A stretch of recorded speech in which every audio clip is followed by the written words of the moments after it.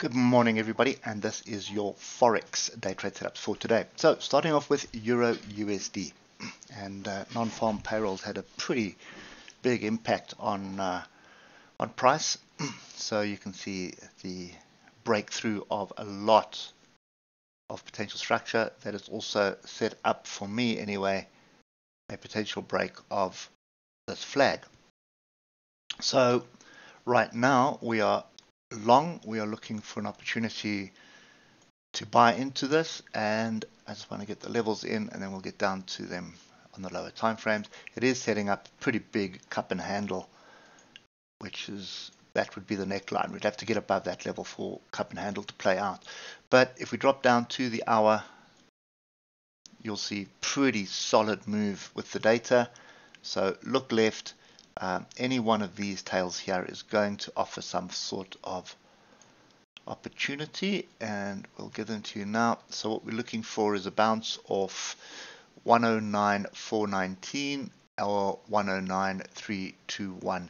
So I'm looking for a bounce off that, even potentially as low as 109.094. We're looking for price to come back a bit and then looking for an opportunity to jump in on this. I would advise you to look at this on the 15-minute today. You can see already in a position to buy, and if I just take this level here and add it to that tail there, you can see we're at a level right now that could work. So strong move, channel, break the channel, test the channel to the upside, which would be that bar up there. That also gives you the opportunity to move up, and you'll be looking for 110, 129, possibly 110 dead. Moving on to US dollar Japanese yen, and we are finally starting to break this strong uptrend, but we have big diversions here with a grouping or separation of the oscillators and a potential crossover bring with this little rally this morning. So let's just get the level in. That one. Okay, it's a bit chaotic by the looks of things, so move down to the hour.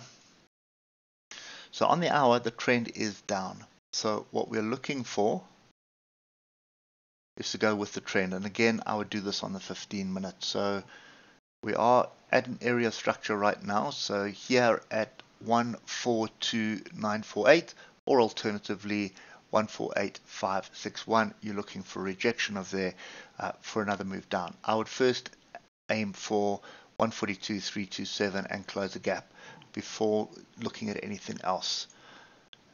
And the reason for that is technically we're still in an uptrend on the 8-hour. Okay, so moving on to the pound and British pound, Japanese yen. This is still going nowhere.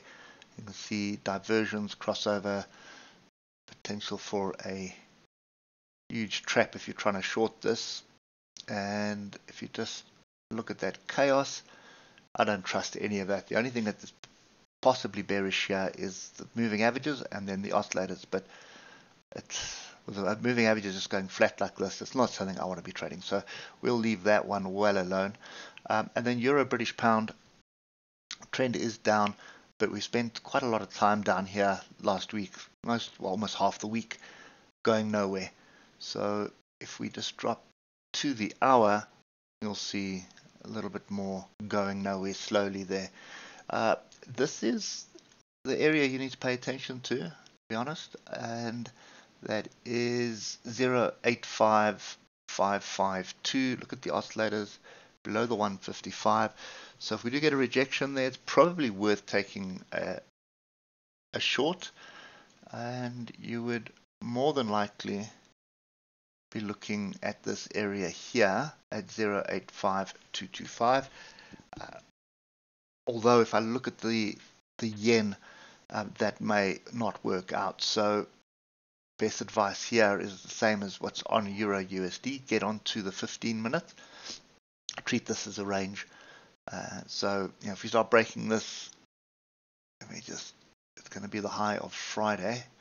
So we start breaking this level here at 0.85543 and retest, then you've got the potential for a trend reversal to the upside.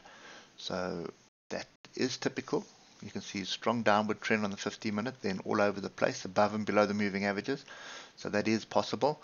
Only thing that's concerning me is the oscillators on either side. So yeah, I think this one you need to just pay attention to the lows and highs of Friday, because that's going to dictate which way you're going.